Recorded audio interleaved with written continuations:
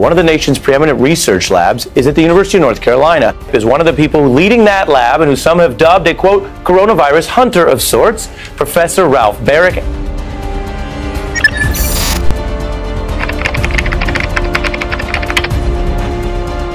Our group has been studying coronaviruses for about 35 years.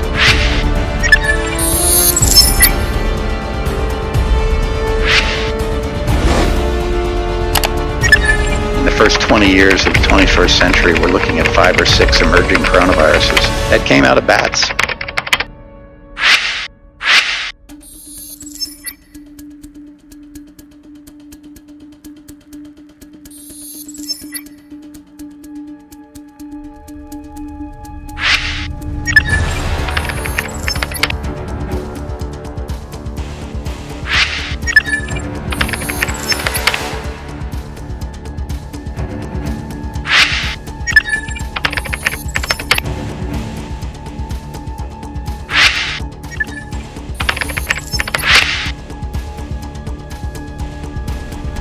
Puoi costruire in laboratorio un virus indistinguibile da uno naturale, giusto? It is correct. You can do it.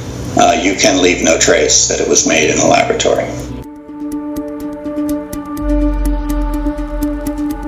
The scientific technology today is so good that you can make a whole genome of a virus with no scars, no seams or anything. It looks perfectly natural.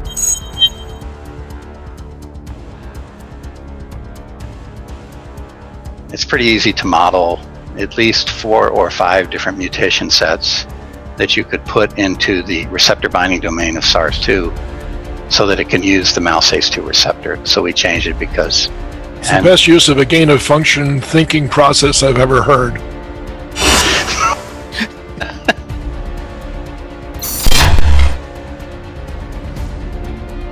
Are supercharged lab-enhanced viruses becoming a global threat? Gain-of-function research? The so-called gain-of-function research known as gain-of-function. It is a type of research that makes pathogens like viruses deadlier or more infectious to humans. The researchers intentionally modify the virus in lab experiments to give it new functions. Gain-of-function research seeks to make a virus more easily transmissible between humans, to increase the severity of the disease it triggers, or to make it resistant to existing treatments or vaccines. Sounds crazy? So let's look a bit more closely at how gain-of-function research is done. One method is to genetically re-engineer pathogens by inserting genes from one virus into another to make it more aggressive. Another, simpler method is called animal passaging. Researchers inject a virus into ferrets or so-called humanized mice. These mice have been genetically manipulated to have human lung receptors. The virus undergoes slight mutations as it passes through several generations of mice. The scientists select the strongest mutations until the virus eventually becomes transmissible to humans. Well, we've been well funded by the National Institute of Health for about 6 years now, working on this particular.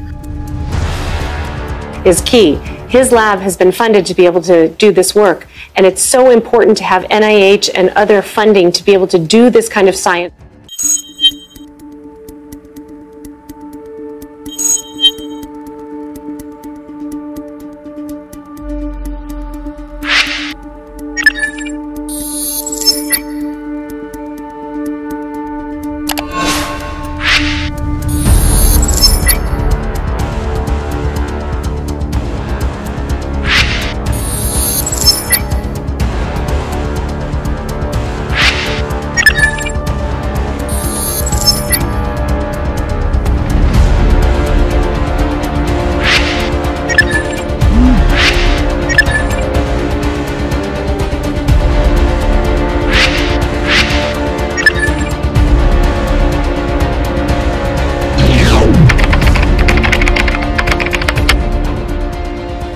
The reason being that accidents happen, and they happen a lot, even from the highest security labs. The University of North Carolina has long had extremely sophisticated coronavirus synthesis and modification capabilities, and the university reported a total of 28 safety incidents involving genetically engineered microorganisms to the NIH from January 2015 to June 1, 2020, 6 of which involved coronaviruses, including SARS, MERS, and new coronavirus.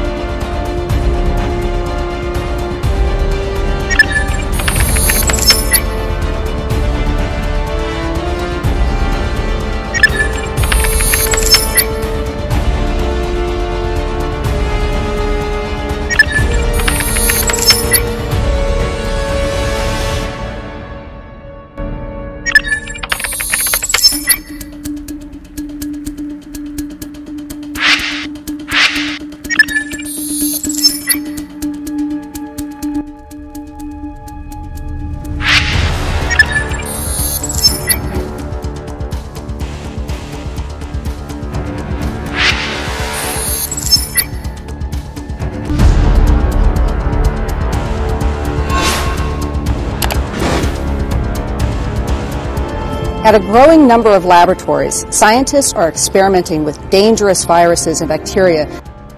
Our investigation has found hundreds of accidents have happened at other laboratories with little public scrutiny. And even when research facilities commit the most egregious safety breaches, federal regulators keep their names secret. 美国一直污蔑武汉病毒研究所开展的冠状病毒研究引发新冠肺炎。实际上，美国才是全球此类研究最大的资助者和实施方。特别是北卡大学巴里克团队是此类研究的权威，早就具备极其成熟的冠状病毒合成及改造能力。只要调查巴里克团队及其实验室，完全可以澄清对冠状病毒的研究有没有、会不会产生新冠病毒。